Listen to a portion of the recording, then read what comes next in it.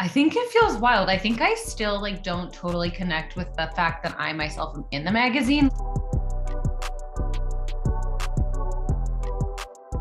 Like I know I'm on the shoots and I know I'm there and present, but I think like I have like a disconnect maybe when I was a fan of the magazine, what I saw it to be, and now that I'm in it, I'm like, oh wait, that's me that people see the way that I saw people before. I think there's a disconnect there. So sometimes I don't know. I don't think I totally realize that it's been 10 years and like what a moment.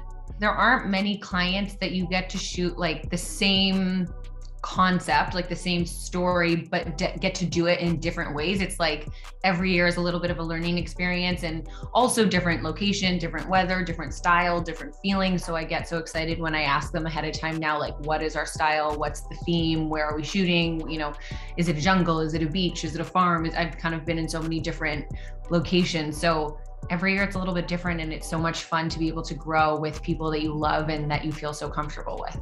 Some years you know much more in advance than others, just for whatever reason. If you are shooting in the beginning or the end of the season, kind of you know earlier or later, or if something happened with one of the trips and they have to move someone, sometimes you only get, you know, a few days notice. So it's not that you always get like months to mentally or physically prepare for a shoot like this.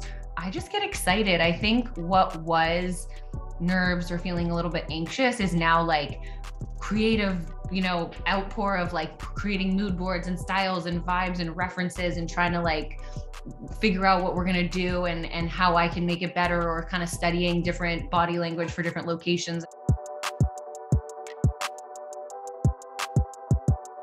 I found it to be interesting that I have chosen what I'm wearing to all the events. However, I haven't put them on since they've made them in my size, because whether they existed previously or not, they were all pieces that they said they were going to make.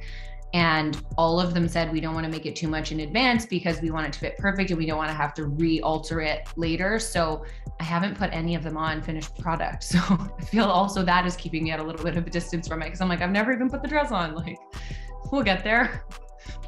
And do the hair and makeup test, like all that. I think it all will like come very suddenly and be back to back, and then I'll be like in full wedding mode.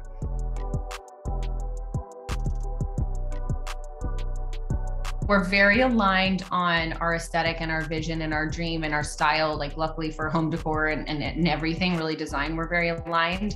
We had a plan of having it in another location, which totally fell through, which was very stressful, changing the entire venue and date like not that long ago.